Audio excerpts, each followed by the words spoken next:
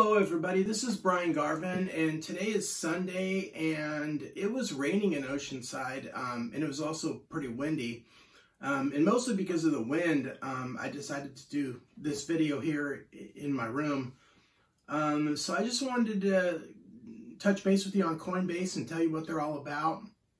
The first part of the video, I want to go over the basic details of Coinbase, something everybody should know.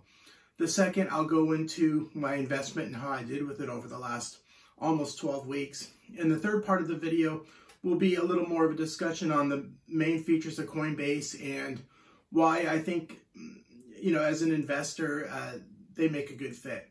This is not a recommendation. I'm not a financial advisor. I'm just providing my opinion on Coinbase, and it's totally up to you if you want to do this or not. So anyway, here we go.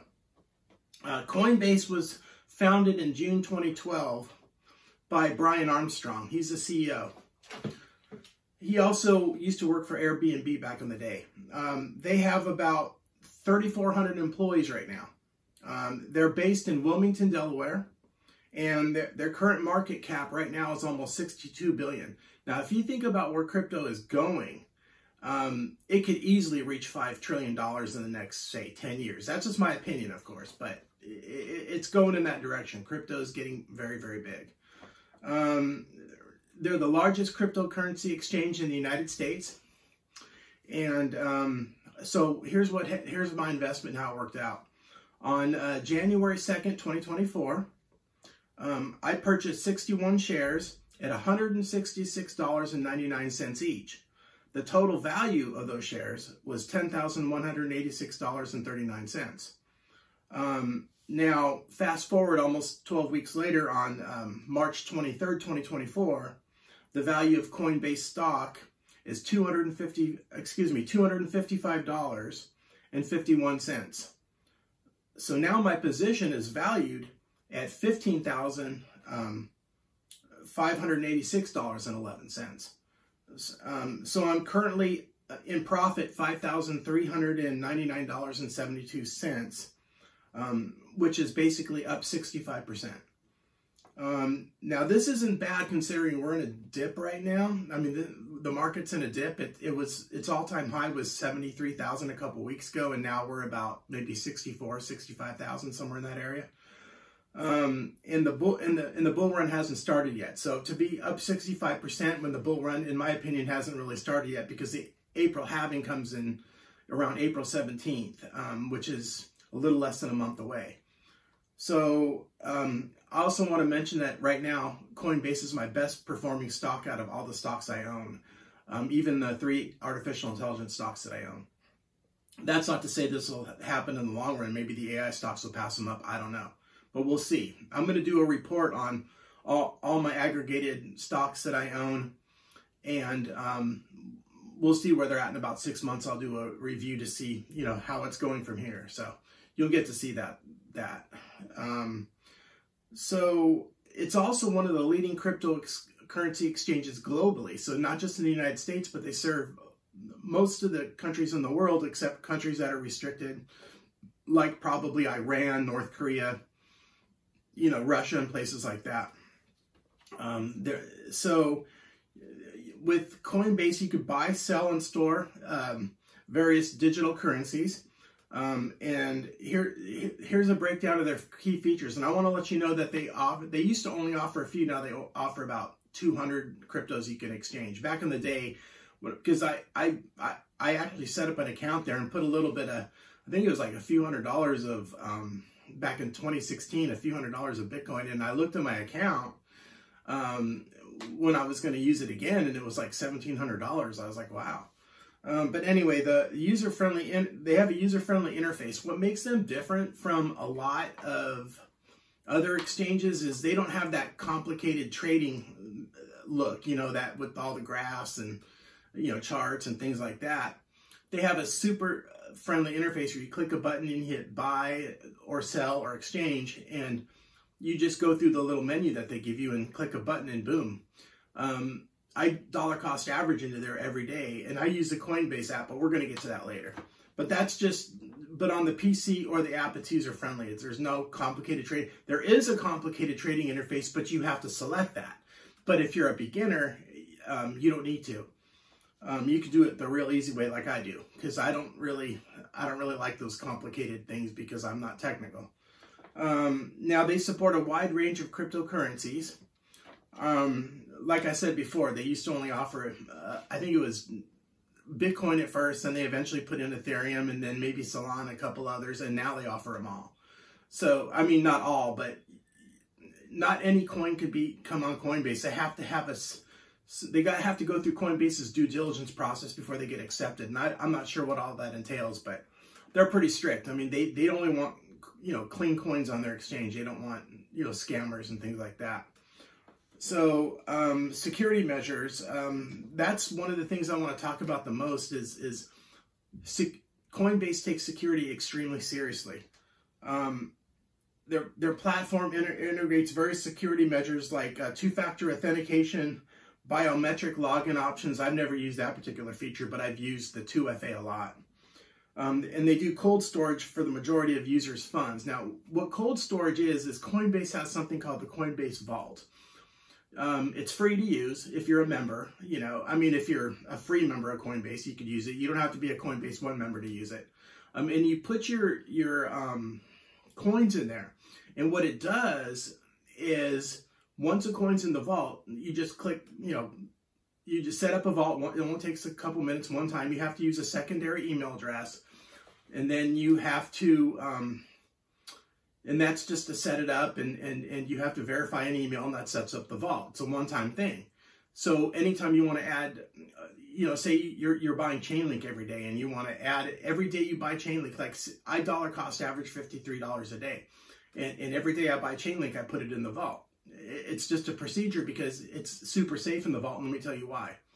If someone wants to withdraw money from the vault, they have to do two things. First, they have to submit a withdrawal request, and they have to enter a two-factor authentication code into the thing. And the only way they can enter that 2FA code is if they have physical possession of your phone. So if they have physical possession of your phone, they can do it. But if they don't, there's no way they can do it because that code is only sent to your phone. Every one that has a Google Authenticator app has a different code because when you download the app, the codes are characteristic to your phone. They're tied to your phone. So that's why I tell everybody, put a password on your phone so they can't even get to your phone desktop if somebody did steal your phone.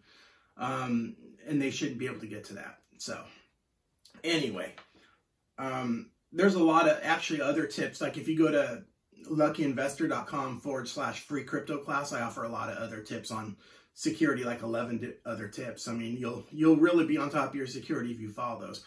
I suggest you take the time to do that because, anyway, I don't want to get too far off topic, but you definitely want to be serious about your security because there is a lot of scammers out there trying to do anything they can to steal what you have. So they offer, I already went over the fact that they offer a wide range of cryptocurrencies. They offer hundreds of them now. Once they get through their vetting process, you can buy crypto on their exchange.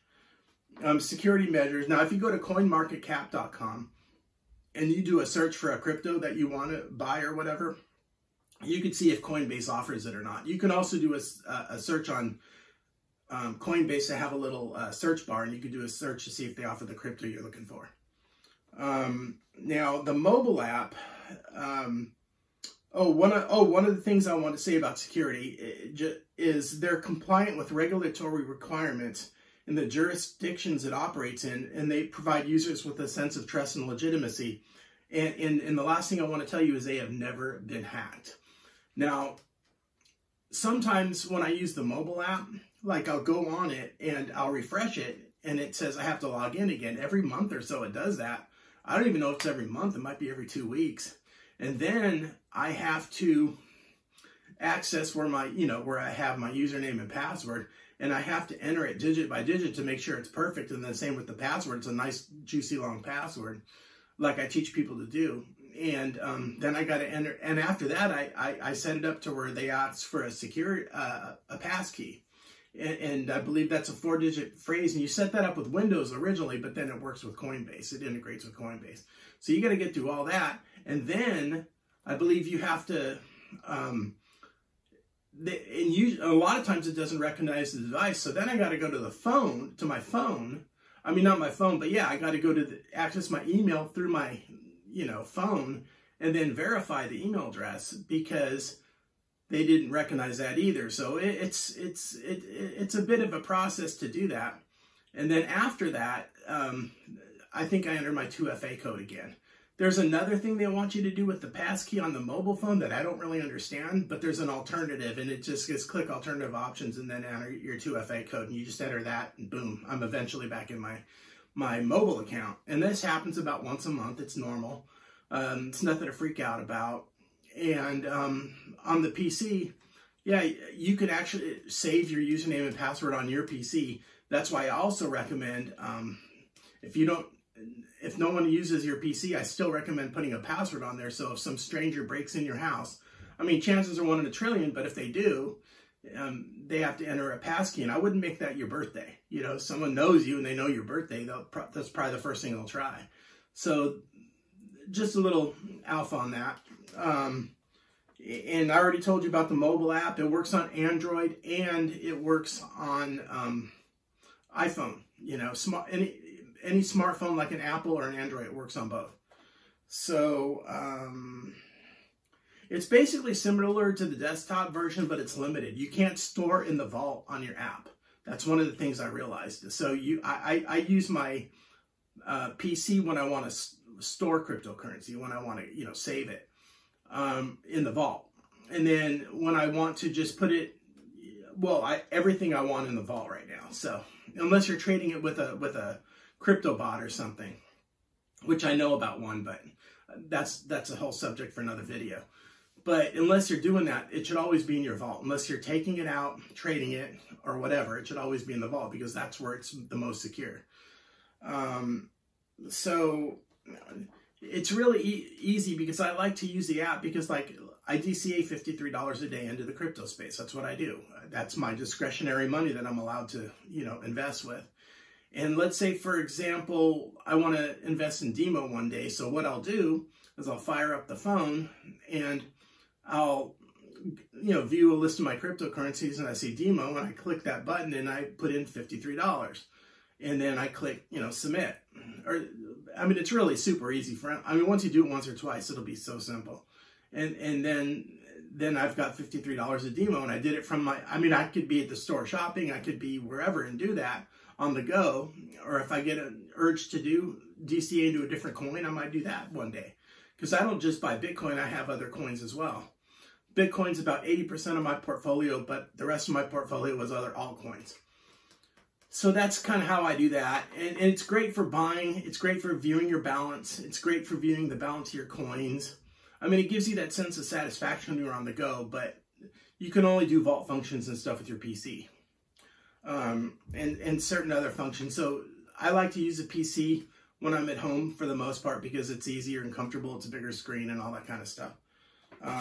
So now we'll go over to the fees. Coinbase charges fees for transactions, which can vary depending on factors such as the payment method used in the region.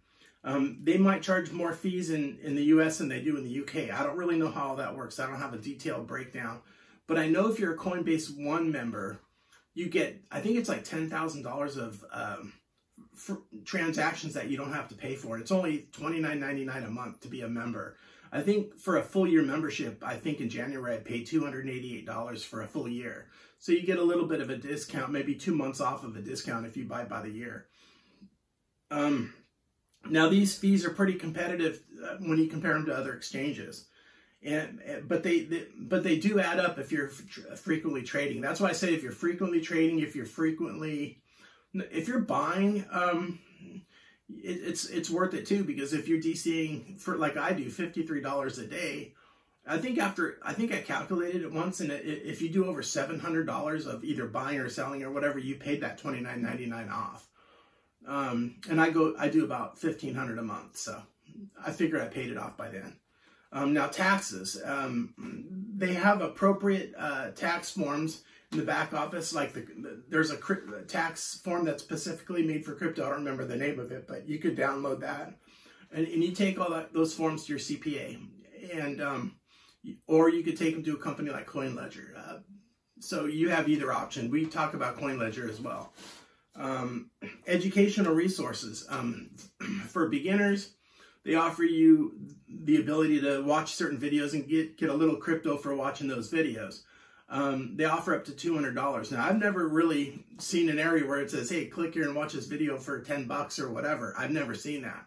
I didn't join for that. You know, I joined to make a few $1,000,000, and I just didn't really care about it. But they're there if you want to take advantage of it. Now, customer support. I do have something to say about customer support. Now, I'm going to be completely honest with you up front. They don't have the best customer support, but they're trying. Okay, their intentions are good, but you're dealing with a lot of foreigners, I believe, that work there. And I think sometimes they don't use common sense when they're approached with certain problems, and it can be really frustrating. You can make your blood pressure go up a few points, you know. They have it through various channels, and they do have a comprehensive knowledge base. You could probably find what you're looking for in some cases. In one case, I was able to solve my own problem. I had 3 different problems in one case. I'm going to go over them soon. And in one case, I was actually able to solve that, and in a couple of cases, I couldn't. The other case, they solved it, but it took about a week. In one case, they couldn't solve. I'm going to go into that right now. Sometimes when I use the number to call back Coinbase, and I identify myself beforehand by entering the 8-digit number they send to me through email, because that's what happened. When you call their number, if you're a Coinbase One member, they send you an email with an 8-digit number, and they want you to input that into your keypad, right, onto your mobile phone. And when you do that and you verify yourself, then I've been able to hook up with a customer support rep in all those cases within about 5 minutes. And I'm actually talking to them on the phone. But if you're not a Coinbase One member, I think the only option you have is the chatbot. I don't know what phone options you have. If you have any, I'm not aware of them. But anyway, one Coinbase support problem that I had was I tried to set up a vault. I went back and forth with them. I was very patient. I felt that they didn't understand what I said the first time. I had to really explain myself in detail and provide screenshots and that sort of thing.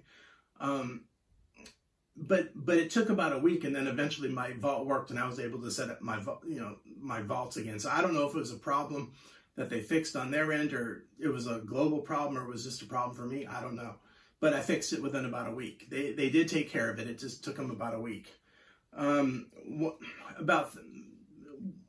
About a couple months ago, when I upgraded my security and set a super strong email and a super strong password, and I validated it and everything like that, I thought it was problem solved. I didn't think I had to worry about anything. And then I log in my account the next day and I see account restricted. And then I went to the help center, talked to the chat bot, and then they responded. It already knew my problem. I see your account is restricted. You want help? I said yes. And they sent me a link to verify myself through, a driver's license front and back, and then a selfie of myself. And I was like, okay, cool. And I did that, and it disappeared from the screen, and it was fine. I didn't have to contact support or anything, just that little chat bot. That was one instance where a chat bot actually helped me. It has artificial intelligence in it, so it knew what my problem was. The third thing I had with Coinbase is the same time this happened, my card seemed to be, I have a Coinbase card, and it seemed to have been restricted. So what I did was I went through the process, called customer support, got a ticket number. They started looking into my case, went back and forth with them. In the first email, they acted like they didn't know what they were talking about. Like they didn't know what I was talking about. Like they gave me this dry, cold, answer, like putting it all back on me. I'm like, listen, if this is my last chance to try to get this solved, or I'm going to take my card and put it away, and I won't use it again. And that's exactly what I did. I just stopped using the card because I had 3 not fraudulent transactions, 3 transactions that were declined, and I did everything they wanted. I gave them the declined transactions. I gave them all the information they wanted. They still couldn't really help me. They might fix this problem because it's the ticket's still pending at this time. But in the meantime, I just don't use the card. But that's not a big, I mean, I'm in this to make millions of dollars. I'm not in this to use their card. I mean, it was just a luxury because for every like $200 you spend, you get $1 of Bitcoin, or you could select, you can get Ethereum, you can get Polygon. They always give you different options every month, but there's only 4 or 5 options they give you. So that's kind of how that works. So I just thought you'd want to know that. So as far as regulatory compliance, they comply with all the laws and regulations of the countries it operates in. And that's probably why they're so tough on security sometimes. And sometimes your problems get solved and sometimes they don't get solved as quick. But I want to say something about Coinbase One. If you're just going to deposit Bitcoin every month, you know, like $300-500, and you don't plan on doing anything else except for hodling it and then withdrawing it at a later date, or maybe 2 or 3 coins and you want to transfer them or whatever, you don't need that. I mean, I don't use the wallet because I'm afraid of it. I don't really understand how it works. I just use the coins that are actually available on Coinbase, and that's separate from what's in the wallet. So I just want to pass that down to you as well. If you're just going to hodl, I don't think you need the Coinbase One membership. But if you ever get in a jam and you need to call customer support and get something fixed, then it's probably a good idea to use Coinbase One. So that's just my opinion. It's worth it if you're doing a lot of trading. So my ultimate conclusion about Coinbase is that they're a legitimate company. They have the best intentions of everybody at heart. They're not a scam. They're not out to steal your funds or rip you off. That I know. But it's the customer support stuff that's a little frustrating. But if you can just be patient during those times, you're gonna be fine, because I'm fine now, you know, and I've got a great portfolio, and I'm set up really good for the bull run of 2024, and you know, that's really all I could say. And